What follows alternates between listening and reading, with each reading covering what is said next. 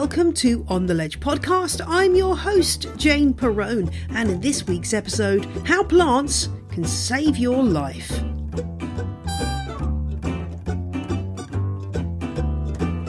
I'm chatting to Dr. Ross Cameron about the many benefits of surrounding yourself with plants this week, in the light of his new book, How Plants Can Save Your Life. Plus, I answer a question about worms in your plant pots. Thank you very much for joining me, and thanks to everyone who gave me delightful feedback about the spider episode last time. It seems like lots of you are giving spiders names. I like to see that, and I'm sure T will be delighted to hear that too. Thank you also to James AR, who gave a lovely review of the podcast. I read that on a day I really needed to hear some good news, and it was lovely to hear that On the Ledge is bringing positive benefits to you, James AR. And thank you also to Chelsea, who has become a legend after taking up a free trial of the show. An excellent way to dip your toe into the world of Patreon, my crowdfunding platform where you can give me a small amount of cash every month. Find out more in the show notes about the various benefits of Patreon, including ad-free episodes and the Extra Leaf bonus podcast. And very quick bit of housekeeping. I've had a few emails like this recently. If you have pledged for my book Legends of the Leaf and you haven't got your copy, it's probably because you missed the email asking to confirm your postal address, because the books won't be sent out until you've confirmed the address you want to send it to. So if you took part in the crowdfunder for my houseplant book, it's called Legends of the Leaf. You can find out more at legendsoftheleafbook.com if you're new to the show. But if you've already pledged and you haven't got your copy, check out your account at unbound.com. Log in and you should be able to check the address that it's going to be sent to. And as soon as you check that and confirm it, it will be sent out to you. Any problems, you can drop a line to support@unbound.com or drop me a line.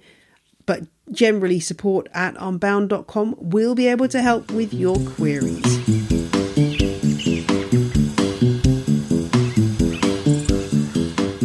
Now, I know I rattle on a lot about plants being very good for you, but I also like to back these things up with a bit of science, and that's what this week's interview is all about.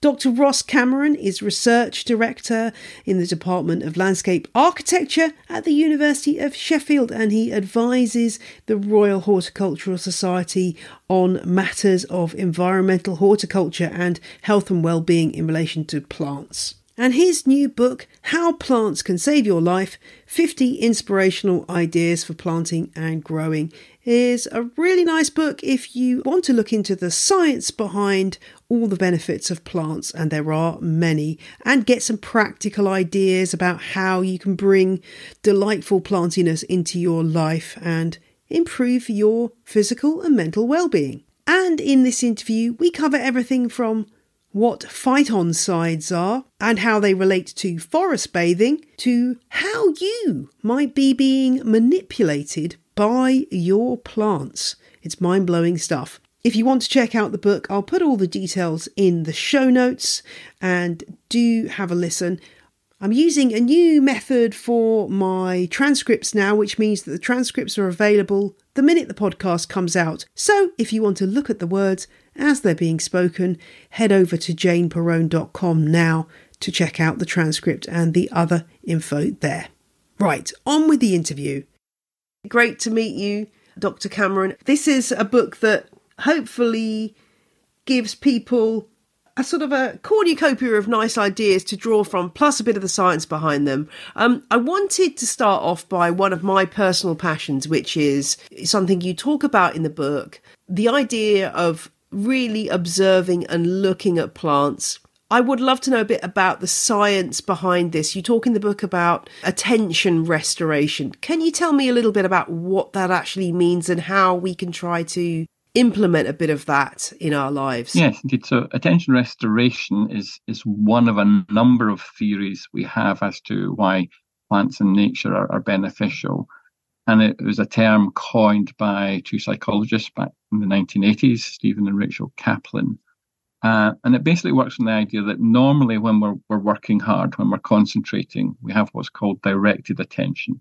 You can just imagine sort of honing in on your computer with a problem or a piece of essay or something you're trying to do. And the whole brain is working on that. It's very focused.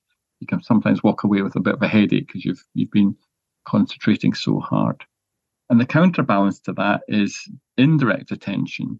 And that's what nature provides us. It's almost as if you've got a spring in your head, and when you go out to outdoors again, that spring unwinds, everything relaxes, it detenses in some ways. And so nature provides us with this counterbalance, this soft attention. And that has four elements to it for it to work. There is the sort of soft element we call soft fascination, and that's where nature provides us with interesting but not necessarily really absorbing or important features, such as bird song or seeing a beautiful flower or plant, or some sort of insect passing by. Things that kind of attract your attention, but they're not fully activating the whole brain. So that's soft fascination as a counterbalance. That's when the spring starts to unwind. And then there are other components, and one is being away from the source of stress.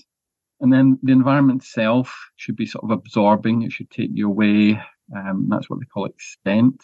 It doesn't need to be that you have a holiday in the Rocky Mountains, but it should be something that mentally takes you away. And the last one is compatibility, where that environment itself is familiar to you, it's comfortable, it's not challenging in any way. And when those factors come together, that's when you get the most restoration, the most restorative, positive effects. That makes perfect sense. And I like the analogy of the spring. That's very accurate, I think, for sometimes how I feel. Just before this interview, I went outside and was just giving my tomato seedlings some water. And, you immediately have that feeling of when you wander around the garden, immediately things start to just give a release a little bit, as you've explained. What are the best ways of achieving that attention restoration then? Is it just any sight of any kind of greenery and nature that we're looking for? I guess it doesn't really matter whether, as you say, whether it's the Rockies or whether it's the local nettle patch. It's about having as I say, that place that's slightly comfortable to you. And the psychologist would say that's mentally comfortable, not necessarily sort of physically comfortable. So that environment that you feel, that you're not normally stressed. The activities you mentioned, watering the tomatoes, things that are familiar to you, you're kind of tinkering, you're not necessarily having a whole list of tasks to do. And I think using our gardens as that kind of restorative environment around the house is really important. And it's either having a wee quiet corner where you can sip the coffee and get away from it and watch the birds, or you may have a water feature with goldfish or whatever. And those are sort of the cues that try and, take us back to the idea of just watching and observing nature.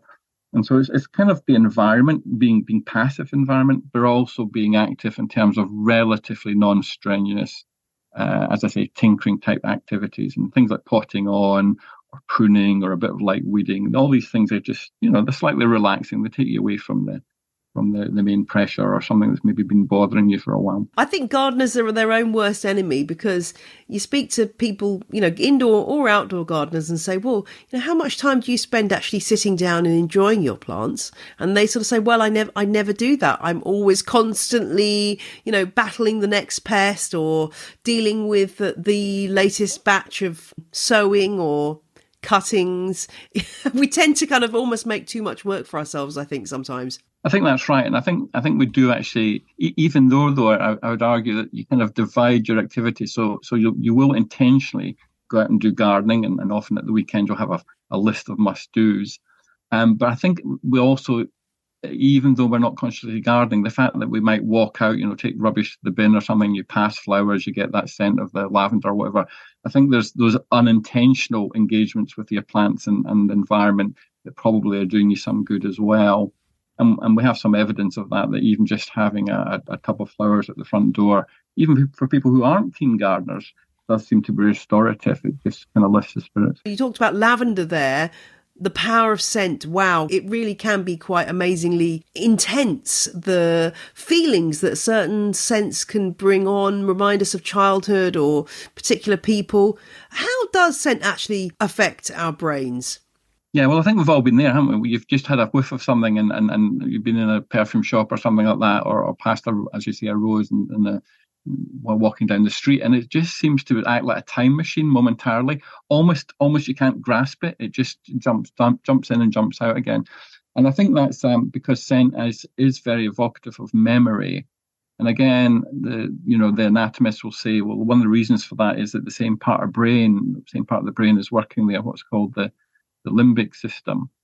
So a relatively fundamental part of the brain, and memory and senses are all the signals end up in that part of the brain, as does certain emotions. So often we're using that link between a scent and an emotional response, whether it's some childhood familiarity, the smell of fresh bread or whatever.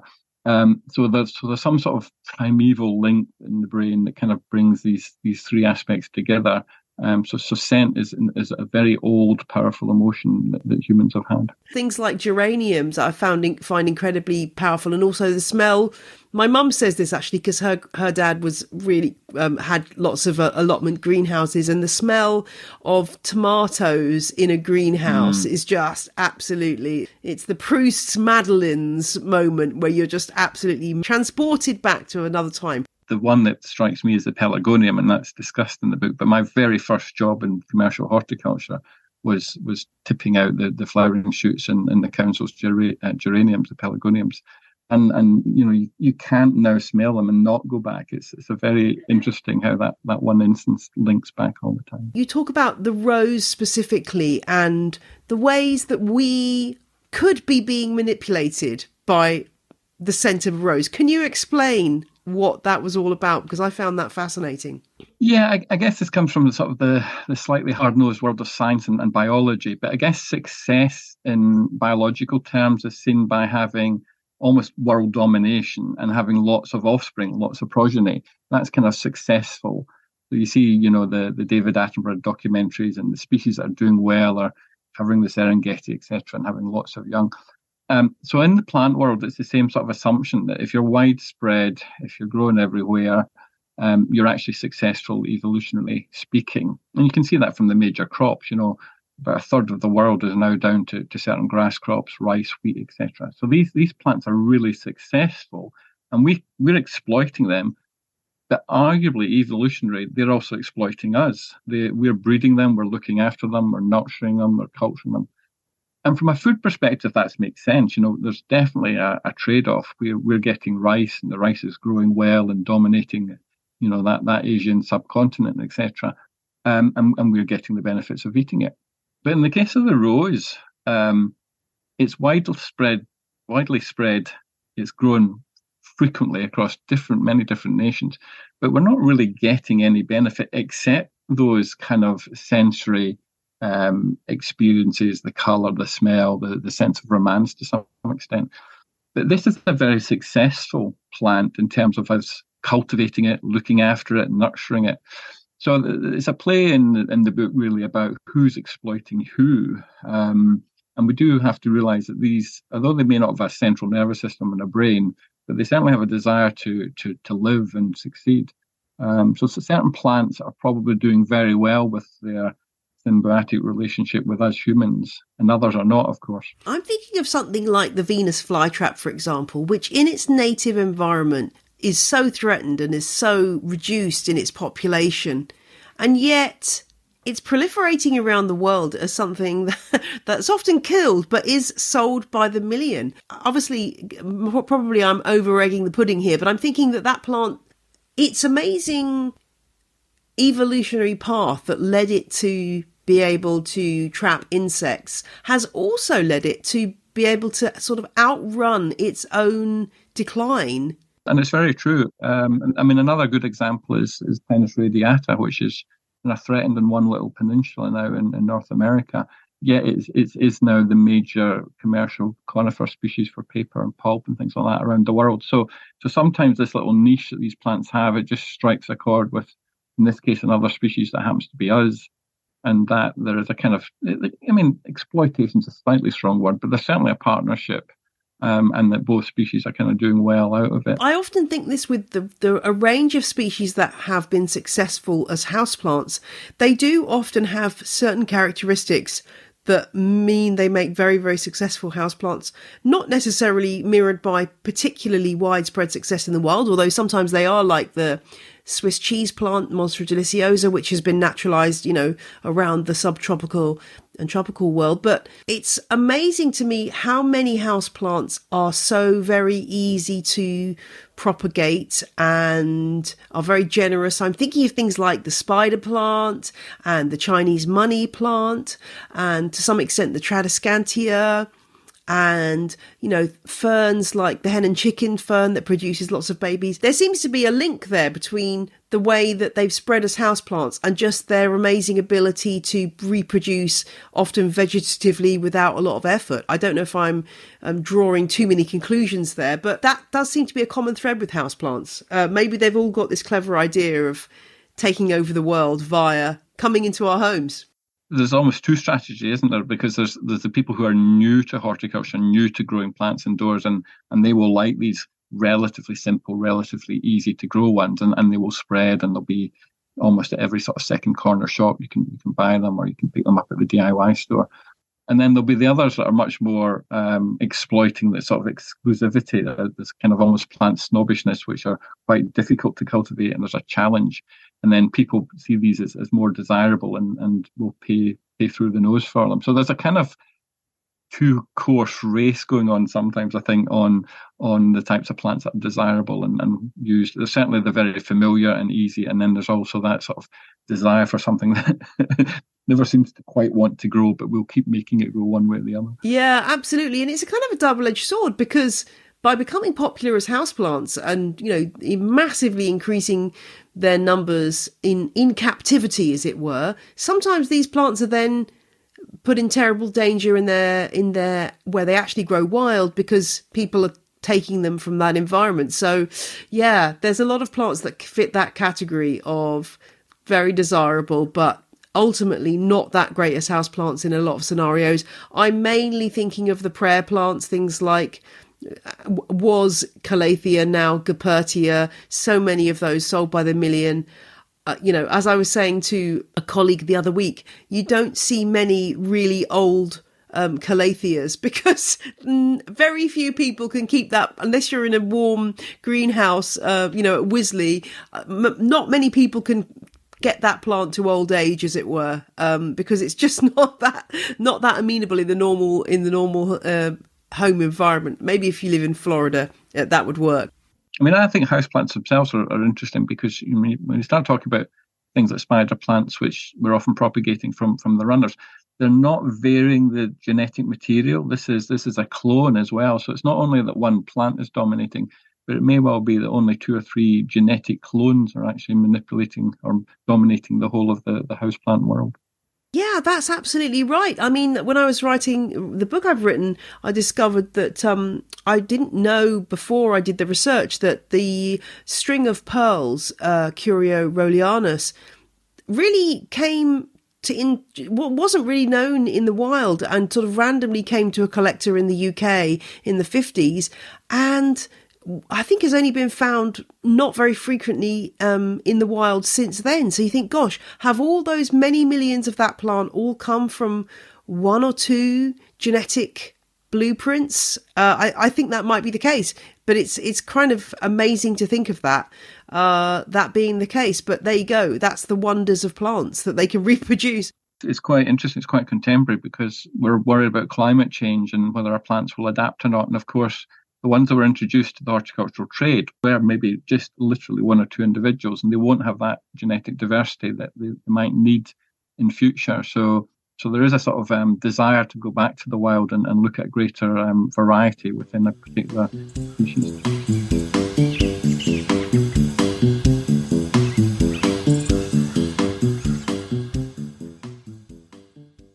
More from Dr. Ross Cameron shortly, but now it's time for Question of the Week. It comes from Jasmine and concerns worms. And Jasmine writes that worm casings / poo have been turning up in the plastic trays underneath Jasmine's plants. And the cause, well, Jasmine thinks that they've got there because she mixed some home compost in with potting mix, thinking there'll be some good nutrients in there. And Jasmine's a bit confused because she's read some conflicting information about whether worms are beneficial in houseplants or not. Are they eating the plants? What are they doing? Will they affect plant roots? And can she remove them from the plant pot? All great questions. So this can be a problem, particularly if your houseplants get moved outside, either for temporary watering or for the summer. That way earthworms can make their way into pots. And you probably, most of the time, won't even know your plants have got earthworms in them. Two things that may happen that give you an indication. One is you see, as Jasmine did, the little piles of soil under the bottom of the pot when you lift it up. And that's the worm poo where the earthworm has eaten some material and then passed it out the other end. And these tend to come out the bottom of the pot. The other way you might find is if you give the plant a really good dousing with water, the worms might surface at that point, or when you're repotting, obviously. So what are they doing and are they causing damage? Well, on the whole, earthworms will be eating dead stuff in the soil. So that means organic matter is what they're mainly looking at. But obviously the volume of soil in a plant pot compared to the soil that worms would be ranging through in the garden is a lot smaller. And so they may start to find that there's not enough organic material for them to work on. And that can mean they move on to feeding on plant roots. If they're in a largish pot and there's only one or two small ones, they probably aren't going to reach that point. And in fact, they might be doing a little bit of good, helping to aerate the soil through making passages through the compost, just as you might do physically when you poke a few holes in your houseplant compost with a kebab stick or knitting needle, as I've recommended before. The worms are doing the job for you. But if you've got a small pot and a worm or two in there, you might find that the roots start to get damaged by the earthworms getting frustrated because they've not got enough to eat. So what can you do about it? If you want to get rid of the worms, the easiest thing to do is to dunk the whole pot into a big bucket of water, and if you add a drop or two of horticultural soap, that won't harm the plant, but it will mean that the worms really don't want to be in there. Then you can keep an eagle eye out, and as worms surface and come out of the pot, you can rehome them outside. The other way to do it, if you're really worried and don't really like the idea of worms being in the pot, is just to unpot the plant and wash off all the existing substrate and repot in new substrate. I think that's probably a bit of an overreaction, but if that's what you need to do, then certainly that is a route through it. The other worms that you might see in your houseplant substrate are potworms. Now these are serving pretty much the same function as earthworms. They're eating organic material and pooing it out. They're smaller and thinner than earthworms.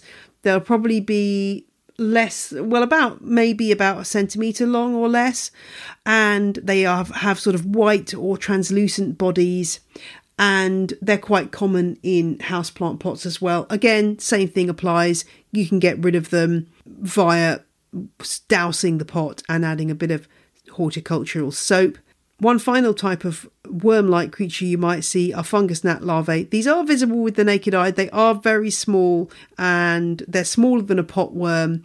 If you see those, then you need to apply a treatment for fungus gnats. And the one I would normally recommend is either BTI or nematodes. And I did a fungus gnat episode very early in the history of the show, but I think that's a topic I need to revisit soon because it's a good one. Anyway, back to the earthworms. Yeah, so don't be too alarmed with earthworms in your pots, but if you can, get rid of them next time you repot, or if you're putting them out for the summer, give the plants a good dunk. And as a preventative measure, before you bring them back indoors, give them a dunk, and that way the worms have a chance to get out before you bring them indoors. It's annoying, but generally speaking, most healthy plants won't be adversely affected. The other thing to say is this is only really a problem in plants that are kept continuously moist. So if, for example, you have a cactus or a succulent outside in the summer and then you bring it indoors and you dry it off more or less for the winter and it's very, very dry, the earthworm won't survive anyway, because earthworms need moisture to move through the soil and to survive. So really only it's going to apply to pots that are kept moist enough for the earthworms to like the environment and thrive in the environment. I hope that answers your question, Jasmine. And yeah, I think I really should do a fungus gnat episode. So if you've got fungus gnat questions, then do drop me a line and I'll wrap all of that info up into a fungus gnat special. And if you've got any other questions, the email address is the same, ontheledgepodcast@gmail.com. If you are always looking for new planty podcasts, I have a recommendation for you today. It's called Our Plant Stories. It's a podcast that digs into the stories that plants tell us about people and places, and the latest episode features, well, me. Here's a trailer from the podcast's producer, Sally Flatman. Our Plant Stories digs into the stories that plants tell us about people and places. So there's always a story. Take the spider plant, a very early plant in Jane Perrone's houseplant career. At the primary school, in the library, there were lots of spider plants. They were chlorotic. They've not been fed or watered in quite some time. And somehow, me and my friend Ruth ended up regularly getting out of class to go and water these spider plants. There's always a conversation with someone who shares the passion for that plant. In this case, a South African botanist. I think they've been in at least 4 or 5 different genera over the years until they finally settled in Chlorophytum. And family as well. Yeah, exactly. They've moved around. And we always learn how to grow it. This time from 2 women who hold national collections of spider plants. The best thing about killing a plant is that you get to do a post-mortem and work out what it is you've done. Our Plant Stories, a new podcast. And now back to my chat with Dr. Ross Cameron. The other thing that really caught my attention in the book, which I kind of knew something about, but I'd love to delve into a little bit here, is, and I never know quite how to pronounce this word, phytoncides. What are they doing in the plant and how are they affecting us when we're exposed to them? These are the aromatic chemicals, the citronellas and things like that that occur in aromatic plants or in some of our conifers and things. So they're quite small organic molecules, are quite volatile, and they usually have some sort of strong sense of smell. And they're there basically to protect the plant from pathogens, from bacteria and fungi, and from animals that are going to eat them. So they make the plant a bit bitter, a bit unpalatable.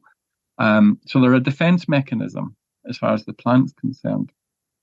But the strange irony of it is that they seem to be beneficial to us.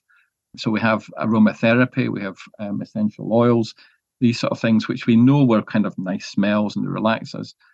But as we understand the biochemistry better, we're seeing that these molecules are interacting with our body, our physiology, and can elicit or can stimulate our body to have more stronger defense reactions against potentially pathogens. We're also down at the cellular level. So we know that some of these phytoncides will actually activate what are called our killer cells. And these are the cells that will go out and kind of hunt down potential cancerous cells and regulate the body's cell production. So it is a fascinating area of, again, biochemistry and the interactions. And the key point is that we seem to be really quite strongly linked with these naturally occurring and usually only found in nature, in woodlands and things like that, these chemicals, and they stimulate the body's defense mechanism.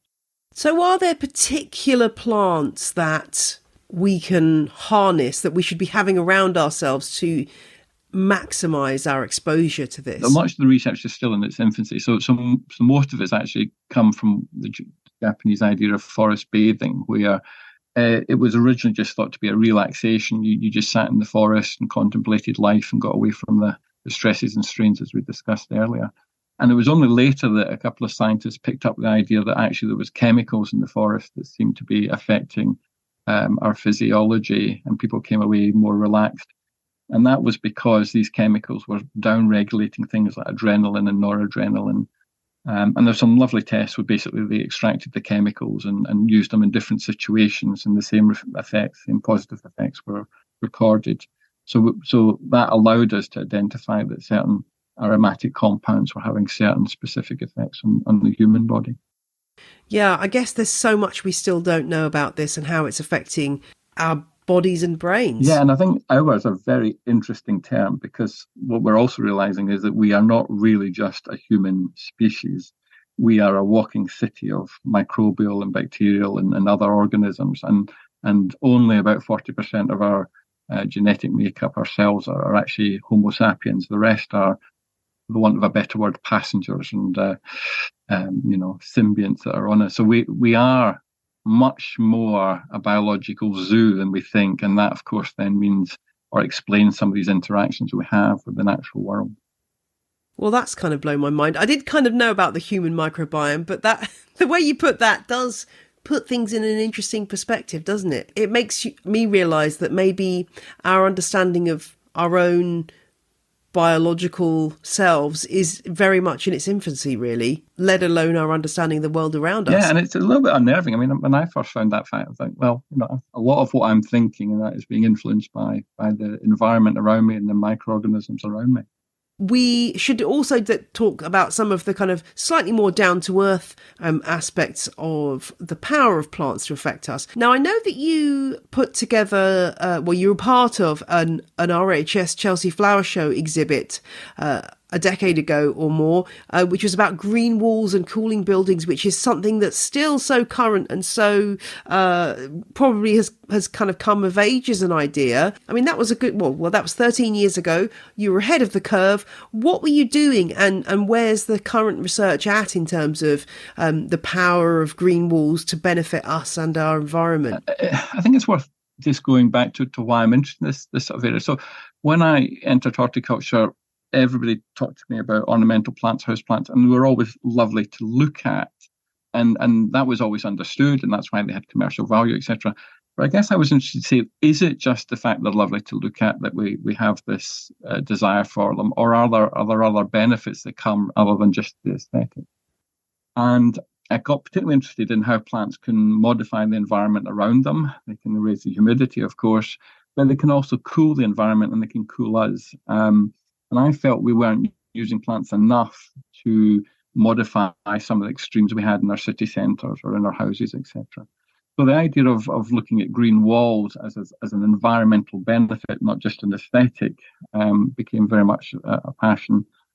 And I was interested to see what types of plants could you grow against a wall, how much did they cool that wall, and how much did they keep the wall warm in winter. And did different plants provide different levels of benefits? And I think most of those factors have begun to pan out. Plants do insulate the wall. They'll reduce the air temperature around the wall by about 2 degrees, but they'll also reduce the surface temperature by as much as sort of maybe even as much 15 to 20 degrees, depending on the weather conditions. And that some plants are better, significantly better at it than others. And one of the great surprises that I found was that, of course, they do it by 2 different mechanisms. They do it by shading directly, but they also do it through evapotranspiration. And again, the right plant starts becoming important for the right context and the right problem. So what are the right plants? I guess it depends whether we're talking indoors or outdoors, but are there presumably some plants that are just way better at this than others for this effect? Well, I think they've got different attributes under different situations. I think that's the best way to put it. And we still kind of want a combination, a community. But if you had a moderately sunny, hot day, then something like Lonicera, the honeysuckles, are quite good at keeping your wall cool, keeping your the building fabric cooler. When it gets much hotter, more direct midday or something, then something that also shades like ivy provides an extra benefit. So I'm still pushing the idea that actually it's communities of plants, and it's a combination of different subtle attributes that actually help provide the maximum benefit. And I guess most people just say, well, a plant cools, doesn't really matter what plant. And I think the exciting thing is, well, it's more subtle than that. It's more specific, and you can get slightly different plants for different situations. Yeah, I think that's the key, isn't it? Finding the right plant for the right place. I'm thinking of the office that I'm sitting in outside. There's a Trachelospermum outside on the wall, which is a west-facing wall. And not only I'm training it round the corner to go onto the wall round the corner, because I'm thinking the more I can have this building clothed in plants, it's got a green roof on the top as well, the cooler it's going to be on a hot sunny day. Plus, obviously, you get the beautiful scent of the Trachelospermum flowers through the summer, which transports me to an Umbrian hillside or something. It's a beautiful smell.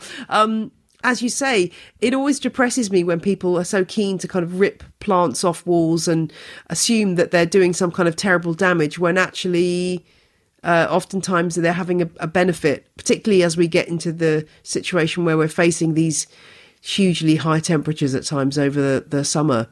That's a real issue. And I certainly know with my green roof, this room seems to not suffer from quite as much heat. And I'm sure that must be because it's got the plants up there, which are shielding me a little bit when it does get really hot.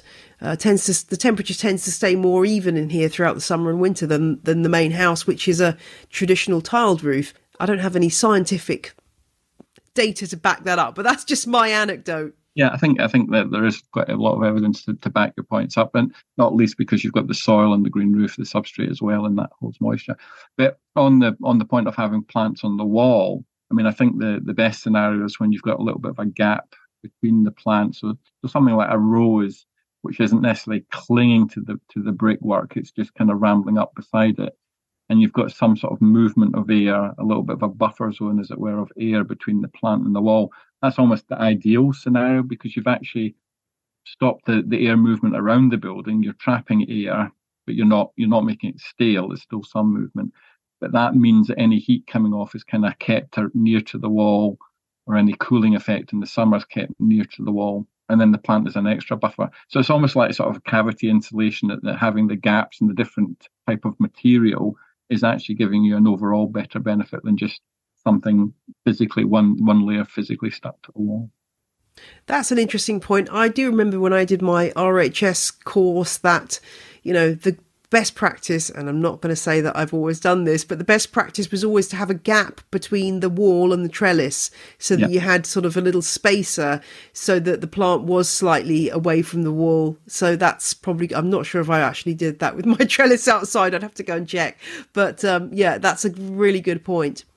This book obviously has got lots of different ideas, and what's nice is that you can kind of dip in and find things that suit your particular situation, whether you've got just houseplants or a patio. When you were writing this, was there anything that kind of, any particular ideas that you thought, gosh, this is making me want to go and give this a try, or any ideas that you particularly love or would recommend people to start with? I think just having that familiarity with plants was the key thing. So obviously I'm doing a lot of the research behind this. And one of the drivers for the book was how do I interpret that in practice? How would I advise somebody if they wanted one of these beneficial effects? So it's at all different levels. And I think the key thing, which we haven't really discussed on, is joy, is what we call positive effect. And so you really want to if you're a first-time gardener, you really want to start with things that you like or you think you might like. And you can almost imagine children in this sort of situation. It is the pansies, it's the nasturtiums, it's the things just growing in pots or in containers just around the door. They sort of start off with stuff that's familiar and easy and gives you those quick rewards. And then with time, I think your tastes kick in, and there's different styles, and you may want a bubble fountain or something else that particularly attracts you in a certain way. But I think it's making that relationship between your own kind of initial personal interest, and then how does that translate out into the world of plants and indeed nature in general. That's really true. And it's surprising how oftentimes people starting out find that small things give them great anguish.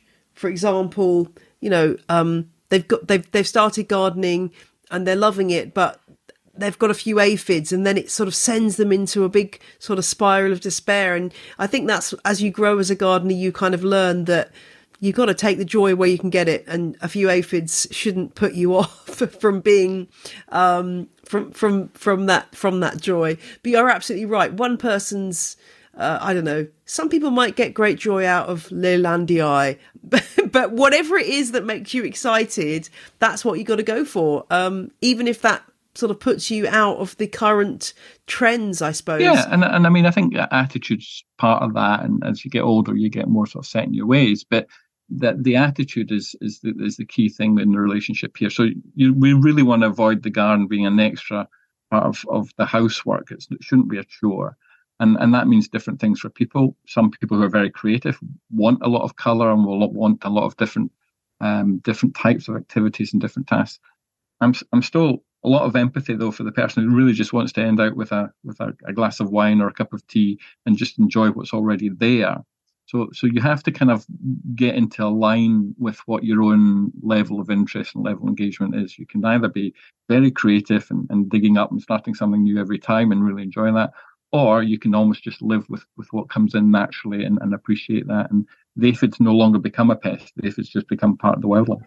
If you've just got a big lawn full of dandelions, well, there's nothing more joyous than that. And I think the same applies to, indoor gardening, where again, you don't have to have the trendy option. You can go for the old-fashioned or supposedly old-fashioned plants and get just as much joy out of them as anything new. And just to finish, we've obviously touched on this, that there's lots more that we don't know. Where are you going next, or where is our scientists more generally going next with their research into the health benefits of plants? I think there's probably two areas that certainly I'm interested in and the wider team I'm involved with.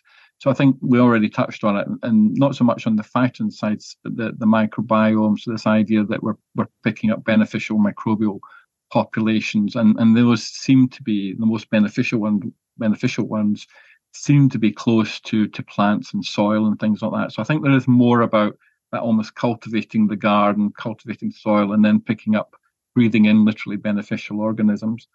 So that's one thing that's in its infancy and we need more research on. And the other one I think is a more pragmatic one, is when we start talking about genuinely hospital gardens, hospice gardens, restorative spaces, what sorts of plant combinations are genuinely working well, and where's the evidence for that, and what's just kind of more anecdotal. So there is a drive to try and think about the type of plant compositions that provide a range of different health benefits in those sort of clinically and restorative types environments. And certainly people like me are challenged for that, because there's lots of plants out there, and trying to sort of guess what their relative benefits is well, there's 4 or 5 careers in it anyway, I think. Obviously, the garden that won Best in Show at Chelsea this year was a therapeutic garden for a spinal unit, and the Horatio's garden. And that was fascinating to me, hearing about that, because it brought together lots of different elements. So it's no good having a plant that looks amazing but can't be seen by somebody who's lying in a hospital bed, who's actually coming out into the garden unable to walk or even sit upright. So, there's all these different factors coming in. There must be so much, as you say, so much more work to be done in that area. But what a powerful thing if you can create gardens in hospitals that actually start to have proven benefits for patients. That's definitely got to be worth some more research. And I think it's also acknowledging that the road to recovery is actually a number of different chapters. Isn't just the one thing. And whether that's physical health or psychological health. And we know that on that journey, people look for slightly different environments. So if you've just had trauma, probably actually want, isolation, time on your own, come to terms with it. So that's the green, peaceful places, the quiet places. where after a while you may actually want social interaction, you may want to talk to people about what's happened, etc. And then again, the landscape changes slightly, that kind of encourages that and provides opportunity there. So it isn't just a kind of one fix for everything. I think there are different types of environments and landscapes that we can find particular empathy with at those different stages. I'll put the details in the show notes for listeners to go and have a look and find out more about this book. There's loads of great ideas in there. So thank you so much for joining me today. Well, it's a pleasure. Thank you.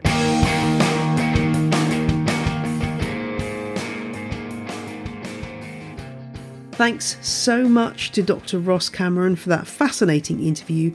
And do check out the show notes for details of his book, How Plants Can Save Your Life, published by Quercus.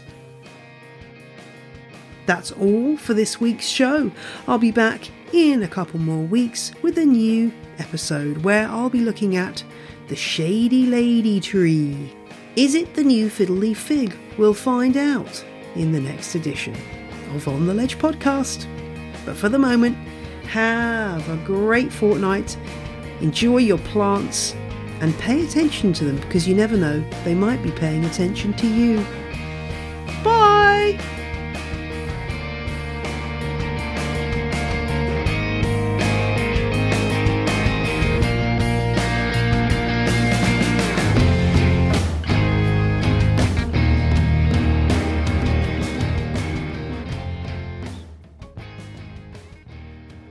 The music you heard in this episode was Roll Jordan Roll by the Joy Drops, The Road We Used to Travel When We Were Kids by Komiku, and Overthrown by Josh Woodward.